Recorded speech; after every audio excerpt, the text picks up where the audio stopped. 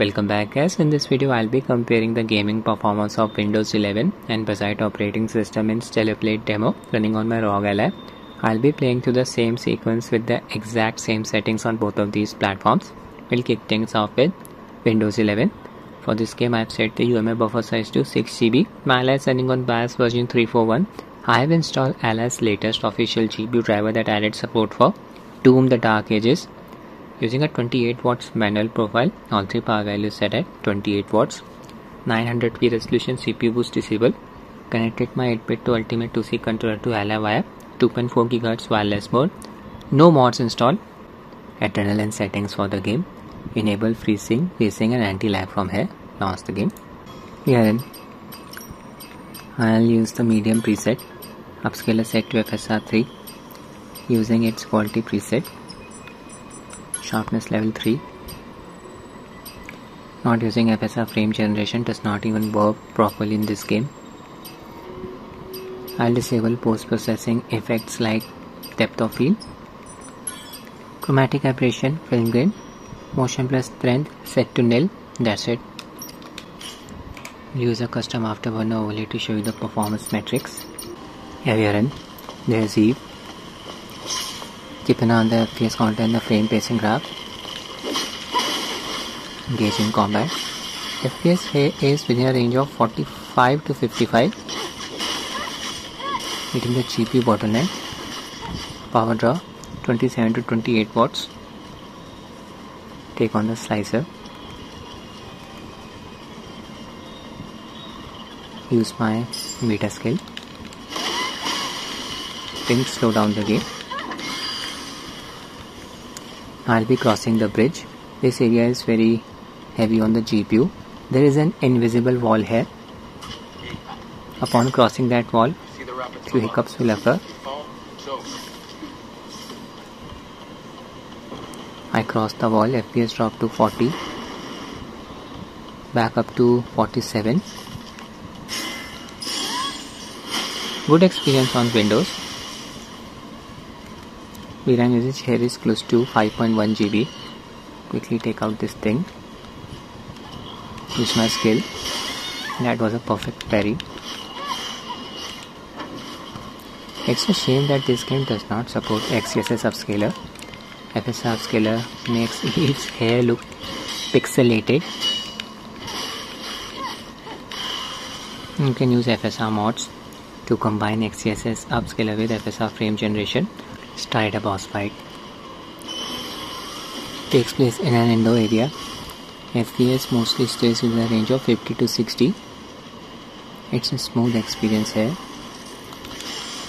Perfect dodge. Should have blocked that attack, my bad. A frame pacing graph, it's a flat line. Just use my special ability.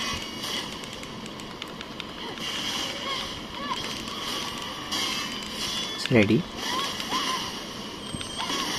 So good performance on Windows platform.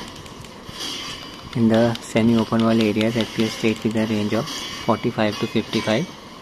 During the boss fight, FPS stayed with a range of 50 to 60. Now I'll test the same sequence on Bazzite. This is the system section for Bazzite OS version 42.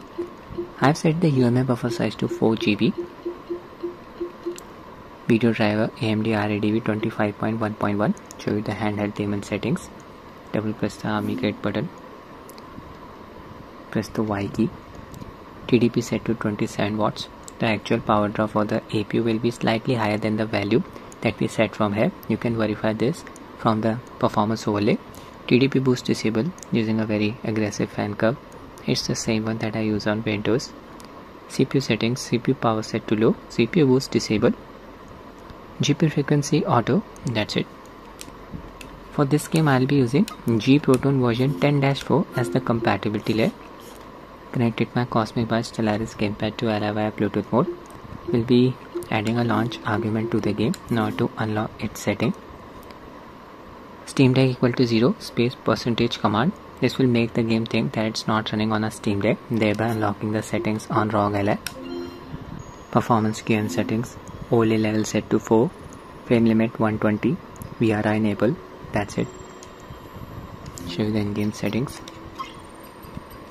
Same settings as before, 900p resolution, VSync off, no FPS cap applied, motion blur, camera shake, film grain, chromatic aberration disable, FSR 3 upscaler enable, everything set to medium using the upscaler's quality preset. Disable post-processing effects like depth of field, chromatic aberration, film grain, motion plus 10 set to nil.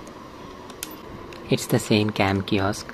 On Windows platform here we were getting an FPS within a range of 45 to 55. Engage in combat, keep an eye on the FPS counter and the frame pacing graph. Getting close to 51 FPS, not bad. 47 FPS. Roughly the same performance on both Windows and Bazzite. Take out the slicer, use my beta skill.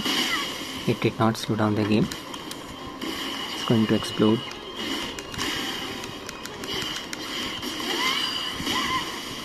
(49 FPS). Now I'll be crossing the bridge. We'll be going through that invisible wall. Expecting a few FPS drops here. Keep an eye on the frame pacing graph. Across the invisible wall, FPS drop to 41 for a second. Back up to 46. Drop down on the slicer. Here FPS mostly stayed close to 50. Good experience on both of these platforms. And got sliced there. Just a few hiccups here and then, nothing extreme. Okay, now I'll load the boss fight. This thing's done. Temperatures. Start the boss fight. On Windows platform here we were getting an FPS within a range of 50 to 60.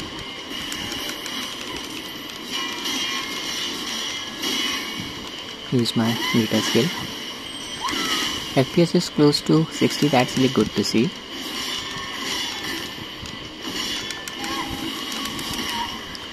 Should have dodged that attack, my bad. Slightly better performance in this boss fight on Bazzite platform, in my opinion. Like 3 to 4 FPS higher. Such thing is not a problem. 53 FPS there for a second. On Windows the lowest FPS count that I observed was 50. And now we are getting 51 FPS. So performance difference is well within the margin of error. Hitting the GPU bottleneck temperature is close to 80 degrees Celsius. Nothing extreme. That's it with the video guys. I hope you find it useful. Thanks for watching and have a nice day.